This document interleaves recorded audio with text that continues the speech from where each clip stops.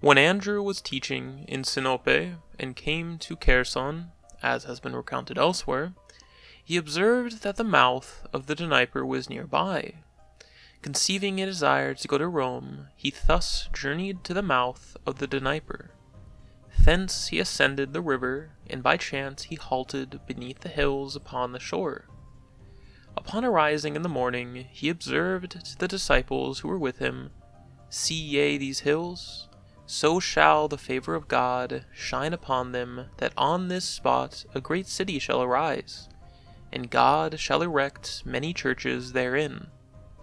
He drew near the hills, and having blessed them, he set up a cross.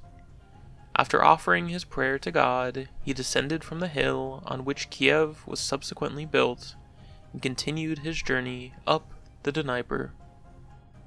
He then reached the Slavs at the point where Novgorod is now situated.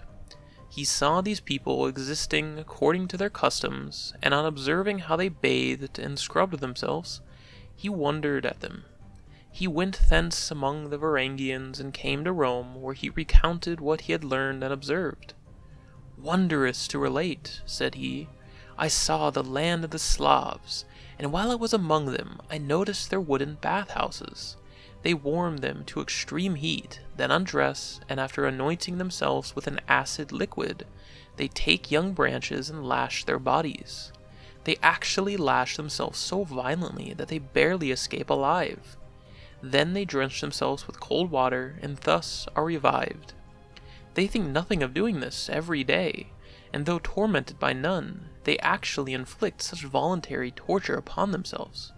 Indeed, they make of the act not a mere washing, but a veritable torment." When his hearers learned this fact, they marveled, but Andrew, after his stay in Rome, returned to Sinope. While the Polyanians lived apart and governed their families, for before the time of these brothers there were already Polyanians, and each one lived with his gens on his own land, ruling over his kinsfolk. There were 3 brothers, Ki, Shek, and Koriv, and their sister was named Lebed. Ki lived upon the hill where the Borichev trail now is, and Shek dwelt upon the hill now named Shekovitsa, while on the third resided Koriv, after whom this hill is named Koravitsa. They built a town and named it Kiev after their oldest brother. Around the town lay a wood and a great pine forest, in which they used to catch wild beasts. These men were wise and prudent. They were called Polyanians, and there are Polyanians descended from them living in Kiev to this day. Some ignorant persons have claimed that Ki was a ferryman, for near Kiev there was at that time a ferry from the other side of the river, in consequence of which people used to say, "to Ki's ferry." Now if Ki had been a mere ferryman, he never would have gone to Tsargrad. He was then the chief of his kin, and it is related what great honor he received from the emperor in whose reign he visited the imperial court. On his homeward journey he arrived at the Danube. The place pleased him, and he built a small town, wishing to dwell there with his kinsfolk. But those who lived nearby would not grant him this privilege. Yet even now the dwellers by the Danube call this town Kievitz. When Ki returned to Kiev, his native city, he ended his life there, and his brother Shek and Koriv, as well as their sister Libed, died there also. After the deaths of these 3 brothers, their gens assumed the supremacy among the Polyanians. The Derevlians possessed a principality of their own, as did the Dragovicians, while the Slavs had their own authority in Novgorod, and another principality existed on the Polota where the Polotians dwell.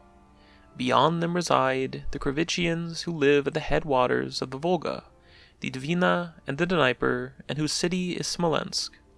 It is there that the Kravicians dwell, and from them are the Severians sprung. At Belozero are situated the Ves, and on the lake of Rostov the Meria, and on Lake Kleshchino the Meria also. Along the river Oka, which flows into the Volga, the Moroma, Chermisians, and the Moldva preserve their native languages.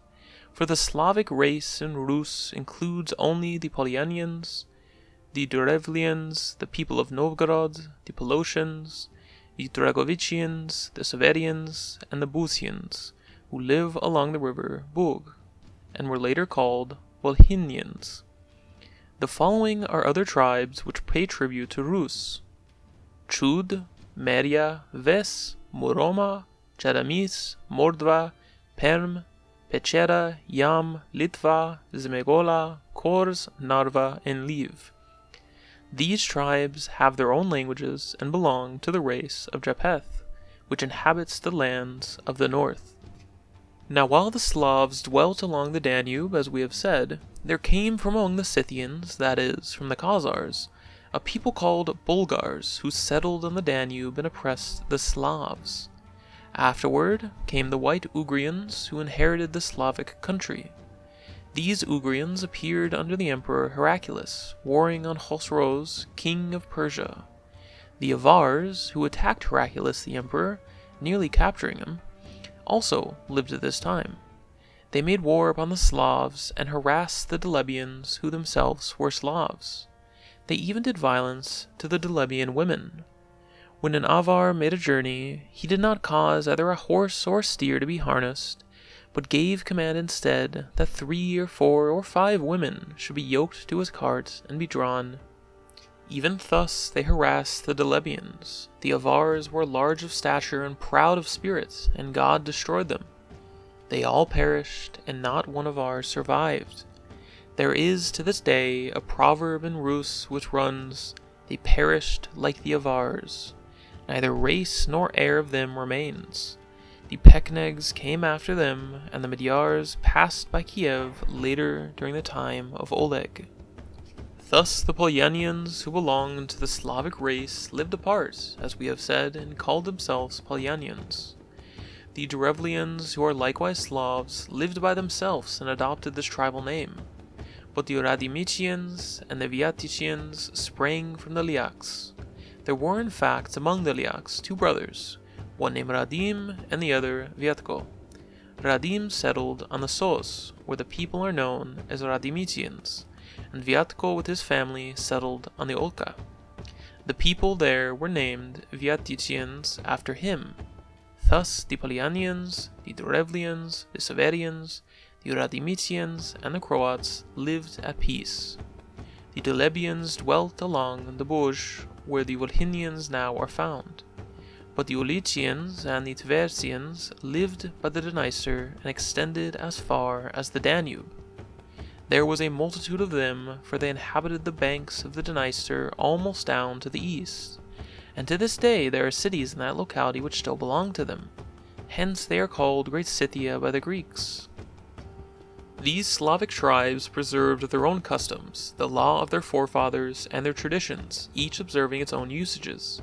For the Polyanians retained the mild and peaceful customs of their ancestors, and showed respect for their daughters-in-law and their sisters, as well as for their mothers and fathers. For their mothers-in-law and their brothers-in-law they also entertained great reverence. They observed a fixed custom, under which the groom's brother did not fetch the bride, but she was brought to the bridegroom in the evening, and on the next morning her dowry was turned over. The Derevlians, on the other hand, existed in bestial fashion, and lived like cattle.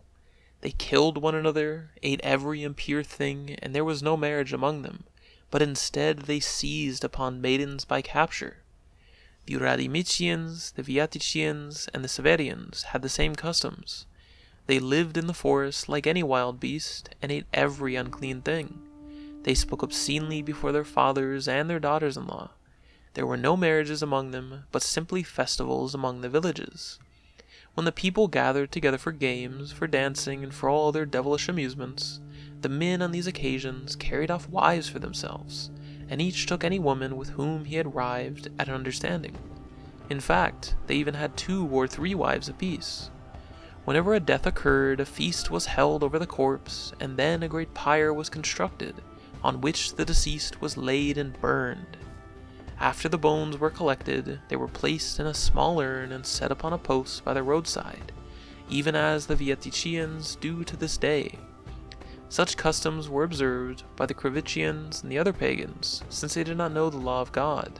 but made a law unto themselves.